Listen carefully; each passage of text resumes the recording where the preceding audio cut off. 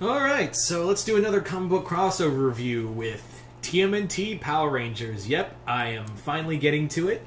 It actually came in today from a good friend of mine, Chris, Mount Vernon Kid. Know you're watching. Thanks, brother.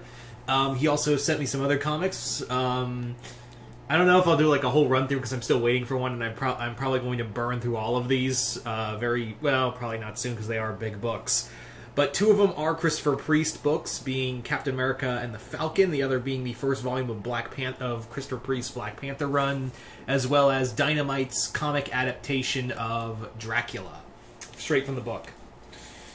But yeah, this was one of the comics he sent me, and yeah, it was actually kind of funny because I said, "Hey, what was that crossover you were going to send me?" And he likes to tease and not say what it is.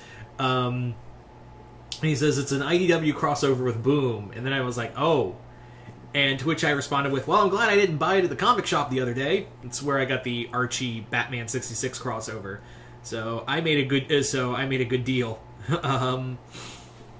good call there. I made a good call. So we're going to review probably one of the biggest crossovers that everyone was talking about. Like, this was the big one for a lot of people because, yeah, we've technically had... This is technically the second TMNT Power Rangers crossover. Because the first one, of course, as we all know, is the infamous Power Rangers in Space Next Mutation crossover. Which, the less that's said about that crossover, the better. Okay? But no, this is the crossover we all wish we got. Of the original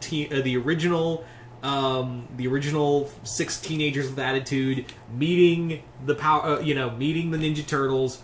No Venus there. I would have preferred Jinka here. The yellow turtle, the turtle with the yellow headband. For those wondering, she's directly from the IDW comics. She has a yellow headband, just because everyone's like, "Yellow turtle? What the hell are you talking about?" She's got a yellow headband, and really cool. I was actually kind of hoping she'd be here, but no. Anyway, so we're gonna review this. So let's dive right in and talk about this comic. This comic, first off, is pretty fun. Because this is one of those few crossovers where it's not like, oh, we go to an alternate dimension. No, it's not like that. It actually is like one of those classic crossovers where it's like the Turtles are over here and the Rangers are over here, and the Rangers go to New York from Angel Grove.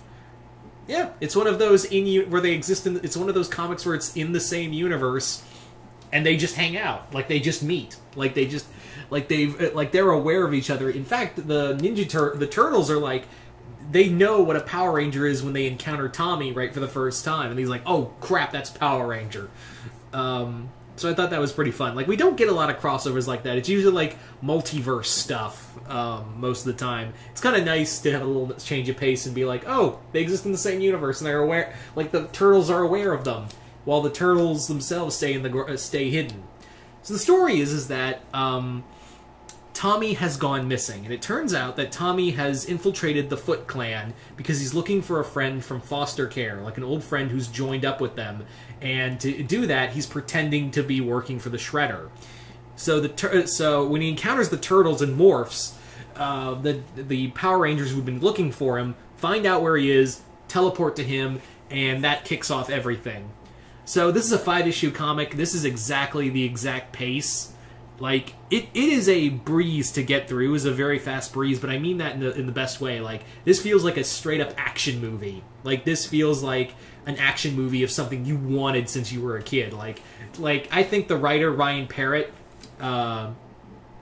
he must have done, like, a line of Coke while writing this comic, because it goes at a breakneck speed.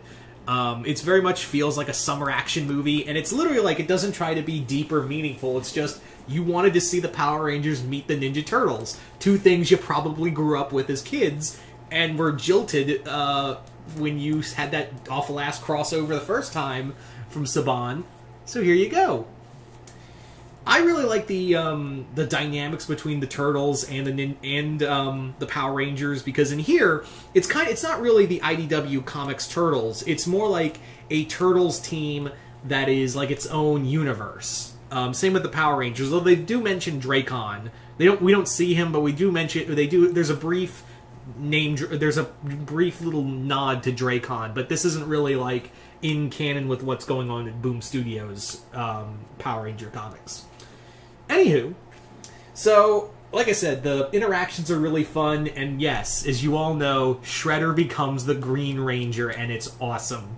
And the Ninja Turtles and April O'Neil become Power Rangers. It's literally like we do the thing you want them to do.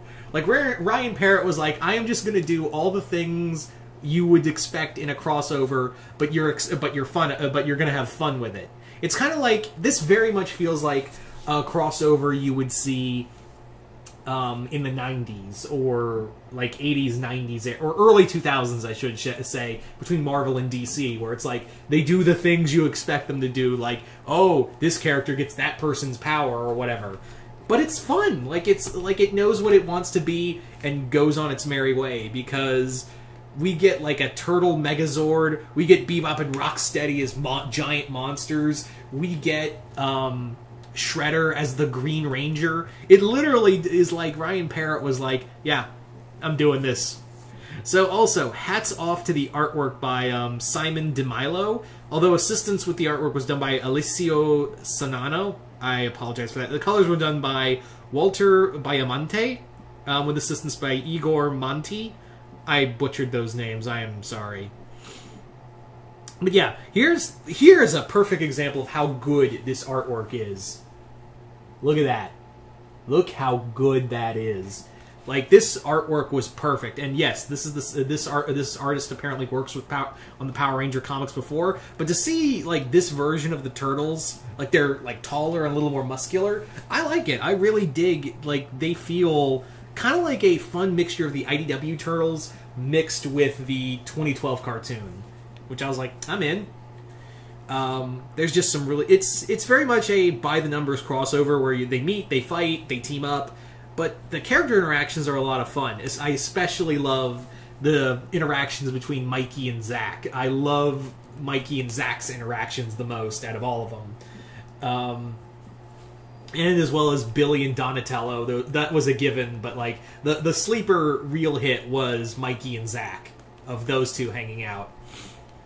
But yeah, all around, like, having Rita meet Zed, and I really hope this gets a sequel, because it does do the thing where I'm kind of tired of with these crossovers, where it's like, oh, we'll leave sequel bait open.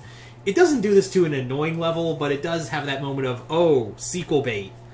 I wish they would stop doing this, because you never know if these crossovers are going to be a hit or not. I know Batman TMNT was a big thing, and I'm hoping this made enough sales to do a second one. But honestly, aside from one little thing, it'd be like, yeah, it's a cool little one-and-done story.